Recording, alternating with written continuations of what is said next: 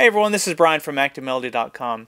Well, in this week's guitar lesson, we're going to take a look at a different way of playing a solo. So this is a kind of more of a spacey way of doing it, where you don't play as many notes. In fact, there's a lot of dead space, but it creates a whole different type of mood. And so I'm going to show you how to play all of the notes that I played in the intro. In fact, this lesson is not split into two parts. This is all in this one video, so the entire lesson portion will be free. One other thing to point out, I've got my tremolo, or my whammy bar, attached to the Stratocaster, which I don't normally have. And I'm going to show you some different techniques for a whammy bar if you have one on your guitar. If you don't have one, if you're on an acoustic guitar even, you'll be able to play along with this lesson, so definitely follow along. You'll be able to play all of the notes, you just won't get the tremolo or the vibrato effect. One other thing to point out, the MP3 or the jam track is a custom-made jam track just for this lesson. So if you are a premium member, you're definitely going to want to download that. If you're not a premium member, check it out. Premium membership is incredibly affordable. And if you're interested in these types of lessons, I've got just tons of them over at ActiveMelody.com that are, you know, all in the roots, kind of blues. There's some country, there's some jazz, there's a little bit of everything for you. So if you like this, you're going to love what you see over there. You'll also be able to download the tablature for this lesson and have access to the on-screen tab viewer. So there's a lot of perks for premium members. But if you're not and you just want to enjoy the lesson for free, the video portion, please do so. All right, let's take a look. All right, so let's talk through settings real quick before we jump into the notes. I am playing through, I just have a little bit of overdrive through my Blues Driver BD2 pedal, which is made by Boss. I have about 10% of overdrive on that. And it just gives a little bit of a boost to the signal. The other thing that I have, which I don't normally have, is a delay pedal. And I'm using a TC Electronic flashback pedal. And that gives me this effect. Now, just so you can see the difference, and by the way, you don't have to have this. This is not critical at all. But here's the difference. There's with the pedal. Here's what it sounds like without. So you can see you can still play the notes and still get a nice effect even without the delay on. It just gives you a little bit more, fattens up the sound a little bit. So that's what I have. Now, as far as the settings on the pedal, if you're interested, I will take a picture of it and put it up for premium members. So if you want to know, I'm actually going to take a picture of it right now, or as soon as I finish this video, I'll put it up for premium members if you just want to know the exact settings that I'm using for this. Anyway, it's TC Electronic, it's a flashback pedal, and there's the delay. Okay, so the first thing that happens is this bend. It almost sounds like a pedal steel, and you're bending up to a chord. The chord I'm playing is an E minor chord, and I'm barring with my pointer finger here on the 7th fret. I'm doing a full bar, and I'm putting my middle finger down on the 8th fret 2nd string. My pinky goes down on the 9th fret 3rd string, and my ring finger goes down on the 9th fret 4th string. And I'm playing strings 5, 4, 3, 2, and 1. And that's an E minor chord. But the way that I'm building into the chord is with the tremolo here. And what I do is I go ahead and push it down. Let me get at an angle where you can watch this. I push it down, meaning towards the body of the guitar, and then I hit my chord with my pick. Watch. And I let off right after I pick. So push it down, strum, and then let off. And you're not pulling it at all. You're just releasing the tension of it so that it goes back to its normal position. So it's just like that. Now, when you're applying this this vibrato style, I have had questions from other people in the past where they want to know: are you pulling up? Are you pushing down? It's really a combination. If the note is here, you're bending below the note and above the note like this. So that's what you're trying to do. And it's very subtle. You can just a little bit goes a long way with the tremolo. If you're not careful, it's going to sound like an old lady in church, you know. So you got to kind of watch it and keep controlling. I just like to give it a little bit, just like that. It sounds almost like a tremolo pedal or a tremolo setting on an amp. Very nice. It's very subtle. I'm also grabbing it with these two fingers here. so that it frees up my hand to hold the pick. So I'm just kind of hanging on to it that way. That's just how I do it, but I just wanted to point those things out. Okay, so that's how we start this thing, with that E minor. And then I play this note. That note, sorry. So what I did there is I took my pinky off. I kept the E minor chord, took my pinky off, and played that third string. So it sounds like this. Now, another way you could do it, and I was going to teach it this way, was to just do a pull-off with my pinky like this. And not even pick the note. And it just depends on your amp settings if you can do that or not. Just like that. But when I was trying to record it in the intro, it just didn't seem loud enough, so I ended up picking it. But that's another way you could do it. Okay, so then the song changes to, I should have pointed this out at the beginning. The structure of this little song, if you will, is an E minor, a C, and an A.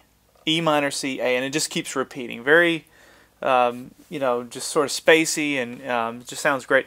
So you get the E minor, then it comes down to a C.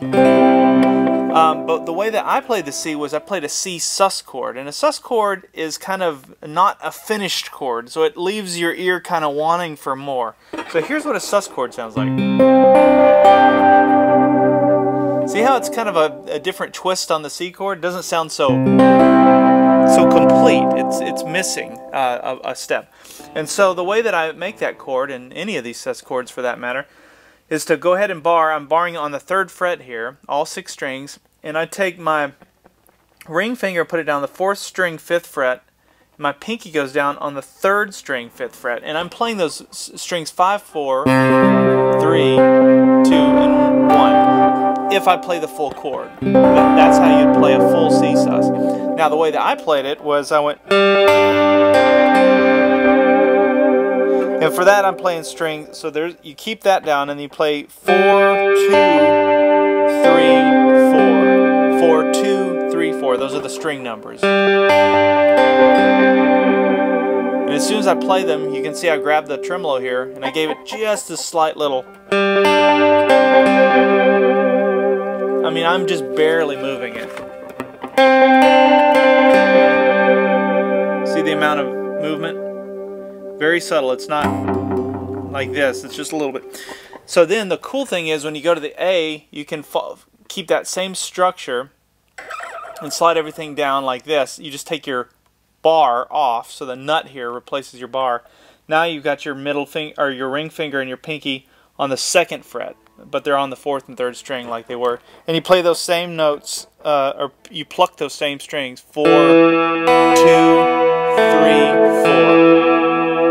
4. So you have.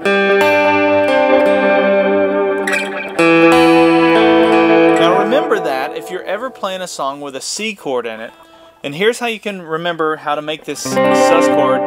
When you're making a C chord, there's kind of really 2 main ways to make it the way I think of it. You could do your full C bar chord, which would look like this, or you could play your chord shape like this. Well, think about this. When you're making this shape for a C, you're just making you're basically taking this where your pinky is barring those, and you're just singling out strings 4 and 3 so that you can make it like that. Now that's how you can always get to a C or a sus chord. So a D, for example, would look like this, a D sus. So you can hear how it just sounds different. It doesn't sound like the chord completes, but that gives you a spacey kind of sound. It sounds like it just keeps going and going and going. Your ear is wanting it to resolve, but it's not. So, okay, so let's back up. So from the beginning we have this E minor.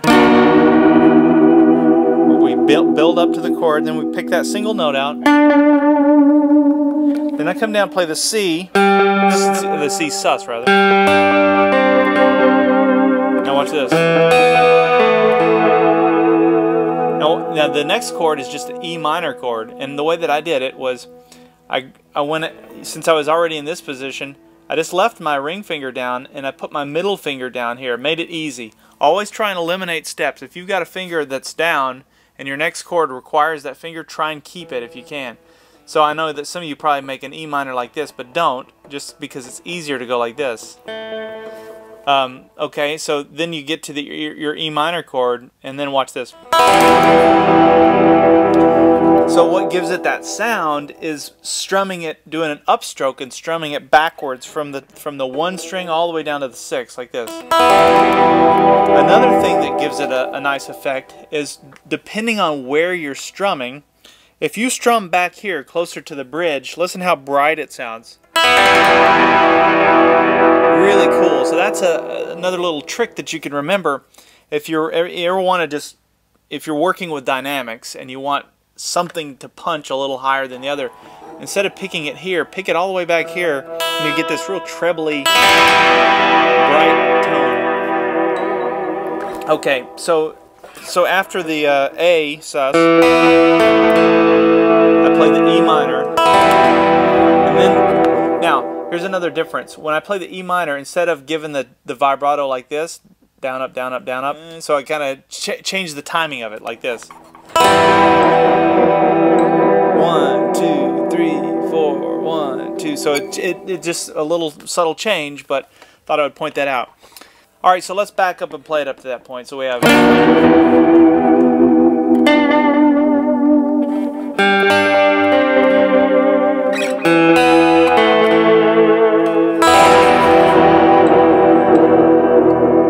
See how the timing changed there? 1, 2, 3 with the tremolo. Now watch this. Isn't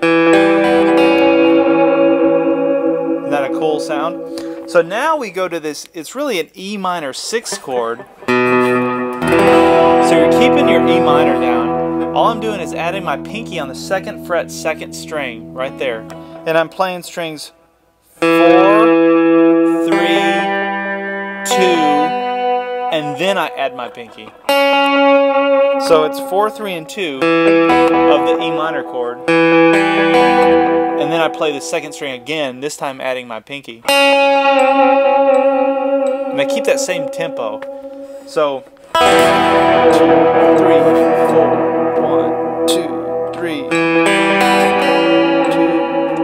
3, 4. You can hear how just changing the timing with your tremolo really gives it a different mood, and the nice thing about that is you're in control of it. So if the band is playing in a different tempo or whatever, you can easily adjust using that. So make sure as you play along with the jam track that you really practice your timing and make sure you're getting the you know, you're calling out a major difference between that timing and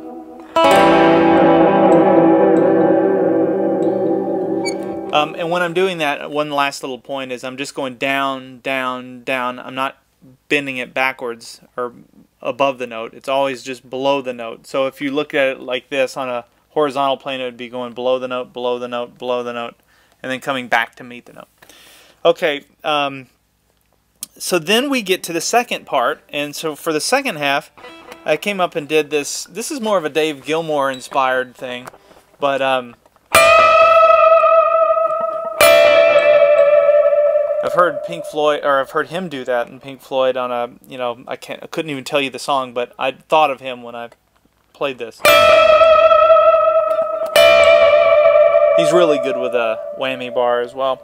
So what I'm doing there is since we're in the key of E, I'm right now in the E minor pentatonic scale. So if you think about if the chord structure for this, it's you know, E minor, C, A, back to the E minor. Well, if you were playing a blues solo, you'd be in E minor pentatonic.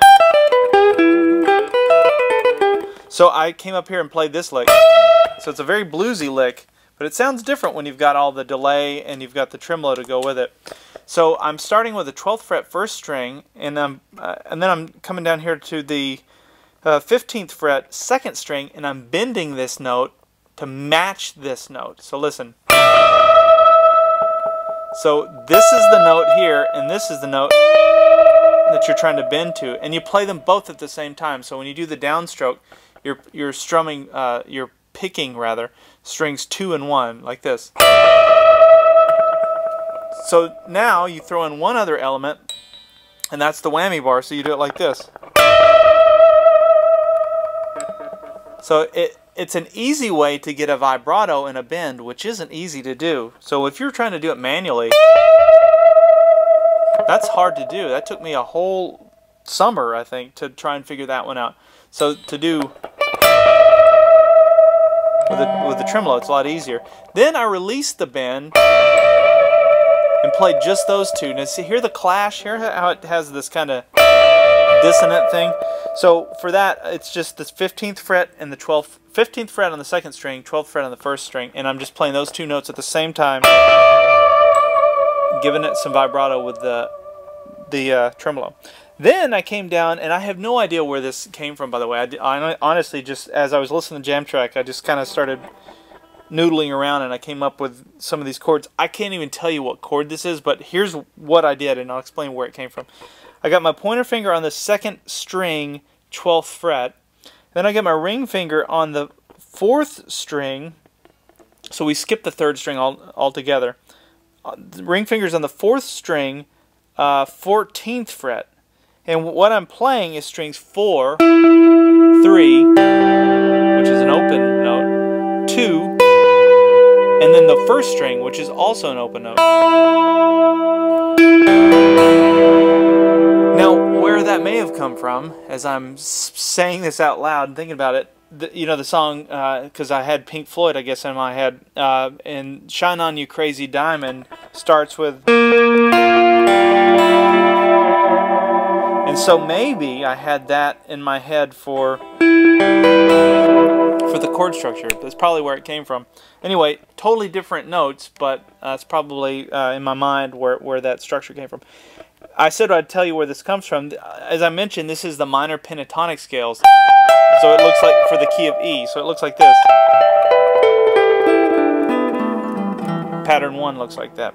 By the way, if you're not familiar with what I mean when I say pattern 1, I have a whole blues lead course at activemelody.com, so check that out if you haven't. And I go through all the patterns and explain that. But anyway, when I played this, again, you're just fretting these two notes. I'm strumming strings 4, 3, 2, and 1. Has a kind of a weird sound, right? Now, and I couldn't tell you what chord that is. The next thing I play, I also can't tell you what chord this is, but it sounds cool. As long as you know where it comes from, that's all that matters, because then you'll be able to at least replicate it.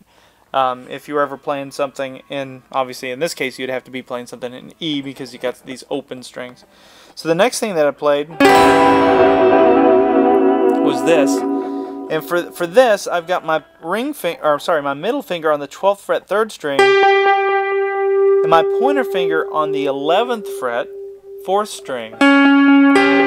Those two strings. Now, in addition to those two strings, I'm also playing the open 2 and the open 1. So I'm playing strings 4, 3, 2. That's the open string, and the open 1. It sounds like that. Really cool. That plays over the A. And it's got a little bit of a, you can kind of tell it's got some blues in there a little bit. Let me back up. I'll start from this first bend, and we'll play up to that point. So we have...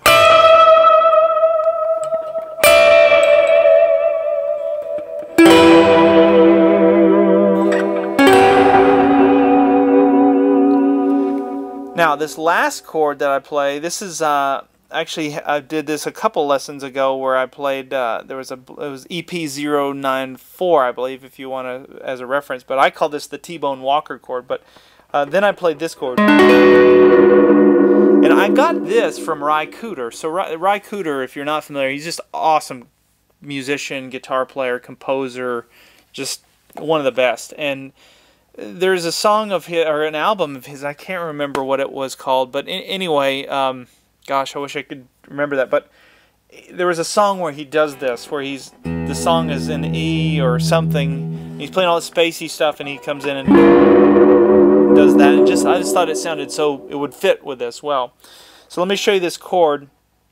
If you're familiar with the D shape in first position, which I'm sure you are, I'm making that same shape, but I'm making it up here, so that my pointer finger is on the 11th fret, 5th string, my middle finger is on the 11th fret, 3rd string, and my ring finger is on the 12th fret 4th string.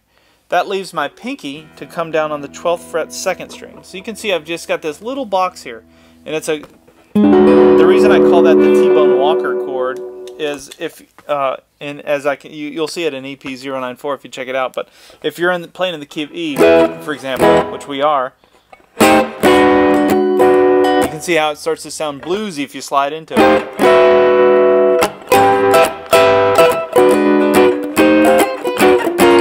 So when T-Bone plays it, he'll play.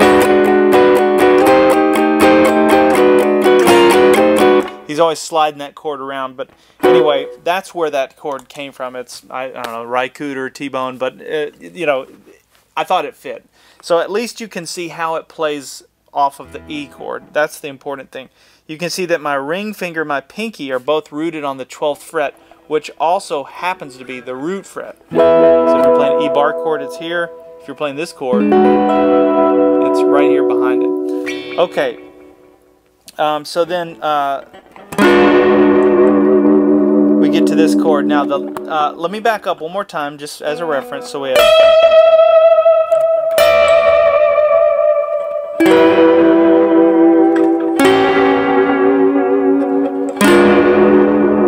Oh, hear how I built into that? Just like I did at the intro. Now, I came down and went, played this little lick. And for that, I started with my middle finger on the 2nd fret 3rd string, slid up to the 4th fret, back to the 2nd fret. Then I took my ring finger, played the 3rd fret 2nd string, and then we're back to the 4th fret 3rd string. Okay, and then the way that I ended it was I just went, and that's just open 1, open 2, and then I put my middle finger down here on the 3rd string, 7th fret. Gave it a little vibrato, and that's it. That's the entire piece. Then you just repeat.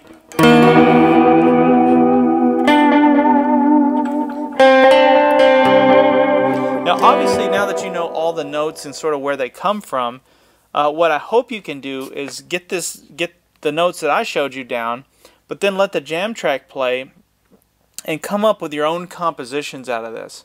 And this is where I'm trying to push you out of. I know that most of the lessons I do are based in blues, and that's what I like the best and know the best.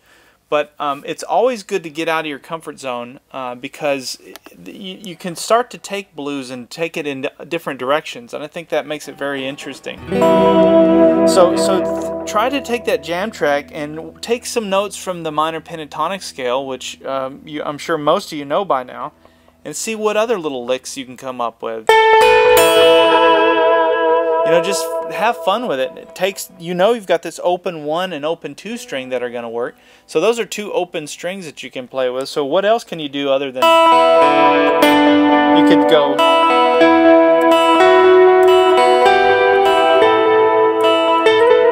you can start to slide them around and just kind of have fun with it. That's how you really learn, and you can become a much better musician by just kind of jamming along and be able to grab your instrument and just play. It doesn't come naturally, but it does come with practice. And so hopefully that's where this lesson goes to. It starts with some notes to get you started, and then you take it from there and you start adding your own little parts to it. Okay, that's all we have this week. Make sure you download the jam track, MP3. I've got it available. It's EP098. On ActiveMelody.com. Also, I've got the tablature and the on-screen tab viewer as well. So check those out if you haven't, and we'll see you next week.